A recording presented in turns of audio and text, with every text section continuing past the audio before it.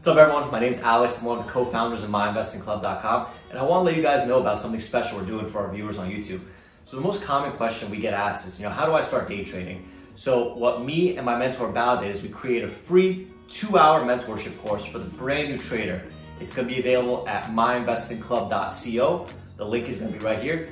This is a free webinar that reveals our 12 secrets that every single brand new day trader should know before they start. I also want to let you guys know about something that's very unique to MIC. So if you have any questions about trading, or you're curious about trading, or you don't know if MIC is the right fit for you, now you can text our head mentor Tosh, whose number is going to be right here, and he'll answer all the questions that you have in less than 24 hours. Thank you and enjoy the video. Good morning guys, it's Tom Diesel here. I hope you guys had a great trading week this week. Today I'm gonna talk about one of the topic I did before, which is how to become a CPT, consistently profitable trader. If losing small makes you uncomfortable, you should quit trading now. I mean, this is the key. I mean, you must be comfortable with taking small losses, right? Else you will end up taking the mother of all losses. And that's usually what happens here. This is where you're gonna give back all the monies that you made. I mean, maybe weeks or months, I don't know. But usually it never ends well when, you hit a loss and you try to fight it back. Yeah, sometimes it's work. Yes, sometimes you could make break even or maybe green on the day. That's good. Yeah, but it usually never ends well. So, and I've counted countless time and how many times. So that's what brings me to this. As you can see, I always have really small loss because I tend to stop trading, after I hit a loss. My process is that when you trading, right, you want to have the best hands. It's like same thing with playing a poker. You want to be dealt with the best hands before you can place money. I mean, if you have a pair of aces every time, right, and you're just gonna wait for that and you're gonna bet money on it, likely you're gonna win, right? It's not all the time, but on the majority, a lot of times you're gonna win. But if you couldn't wait for that premium hands to show up, and instead of guessing around playing catch up all day, you're probably gonna lose. So my premium hands are the first hour, right? That's something I need to emphasize on, or I need to know that the first hour are my premium hands. Usually, like, the likelihood that I'm going to make money in the first hour. After that, it's it's just nonsense for me. It's really hard when you down in the first hour. My analogy on trading is that I'm waking up every day. I'm just sticking to my same process. Waking up like 4 or 5 a.m. in the morning, prepare myself for the market open, and then I attack. Right. All this time I was preparing myself just for the first hour. I had here 3 or 4 hours just do the preparations to kind of warm up. That's part of my process. And I'm waking up every day expecting I'm going to make money. And I know there is a window for me. It's like, you going to the market and there's money lying there for you to pick it up, right? I explained that in the Austin webinar. But there is a certain time or certain window when it opens. You need to put your hands, out there and just take money and leave. Right?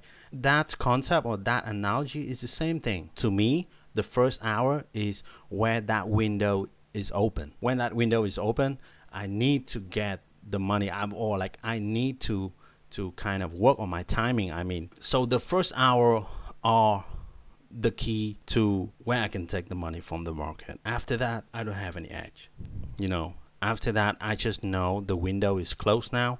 Whatever I'm trying to do, it's gonna bounce back. It could end well or less, but that's for me, right? But for someone else, for long traders, they could their window could be I don't know, like after zombie, like from 10:30 to 11:30. But I think the most money being made, it doesn't matter if you're long or short traders, is in the first 3 hours, I think. And after lunch, it's just grinding. And if you really want to wait for the afternoon, and it's really up to you. Not one stock will make your career, but one can end it if you are stupid. I mean, it's so deep, this quote, because it's just so true. I mean, it doesn't matter what you trade, but if you're stupid in one, it could really end you. I mean, you could be making a lot of money, in the past, I don't know, 1 year or like a month or two. But if you're stubborn here, right? This is the first red day. If you're stubborn here, if you size up here at 12, right, and you think it's gonna go red, but didn't, bounce back, you add more. All right, let me add some line here, line here, line here, and then it ends up squeezing all the way to 15. But at this point, you couldn't accept the loss, right? All right, so I went in more and more, and at this point you probably gave up. All right, just fuck this, I'm gonna blow this account, it doesn't matter, I'm gonna fill up with another one soon. It's like at this point you just gave up. That's when the one trade, but one can end it if you are really stupid, if you just kept adding onto losers. If you go back to the after hours and reading some of the bow comments, he talk about the lines and everything that's been a strategy that we use, and how we can use how he can have like 30K account but still can make consistently money, like 1 or 2K each day. And that's a life-changing money, guys.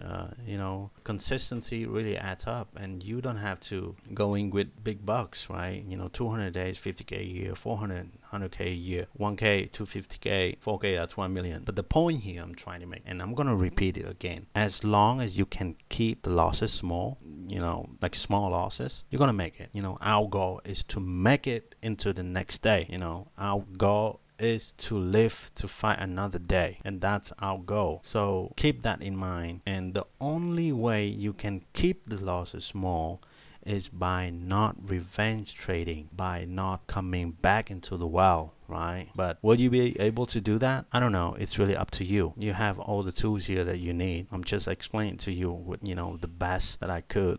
Before I know all of that, right? But I didn't know the first window, and also after losing trade, I just went back to the well and tried to make it work, try to, get some of the profits back right away. I just want to be green, and that's it. And that's the stupidest part of me. And when I hit kind of rock bottom, and I realized this is not how you trade, right? Your goal is to keep the losses small, and how can you be able to do that, if you continue trading? It's just simple as that. And even Alex said, the biggest secret to it all is walk away. By walking away, you not ending up, revenge trading, you not ending up locating some more, you trading everything that runs or that it's making a new high. I mean, at the end of the day, the commissions, the locate, everything is just adds up. Instead of taking whatever, $100 loss or $500 loss or $1,000, it turned out to be, 5K or even 10K by the end of the day, right?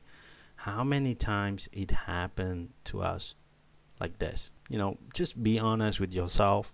Ask yourself this: if that's really what's happening to you, if that's really what's happening to you now. I've been getting a lot of DMs from the members, like their losing trades are usually bigger than their winning ones, because they couldn't do this. They couldn't figure out what time frame, they couldn't figure out the window, they didn't accept the fact, this window is where the premium, this window is where the pair of aces will appear, right?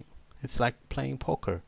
This is the time where the pair of aces will, like, the dealer will deal it to you. After that, no way, man. It's like no point. The pair of aces is here. So you have to ask yourself, be honest with yourself about this. I think once you figure out that part, once you figure it out, that part out, it will gonna make so much easier. And when you can focus just on your edge, and what is working and what is not, and trying to focus on the risk management. All right, guys, so I hope it helps today, and I will try to maybe make a part 4 if I see some things good coming up. But that's it for today, and I hope you guys enjoy the weekend, and I'll see you on the next one. Take care. Thank you so much for watching our video. If you want to see more of our videos, please subscribe to our YouTube channel by clicking the button here. We do our best to post a new video every single day. If you have any questions about MIC or any general trading questions, please text Tosh using the number here. Also, stay up to date by watching some of our most recent videos right over here.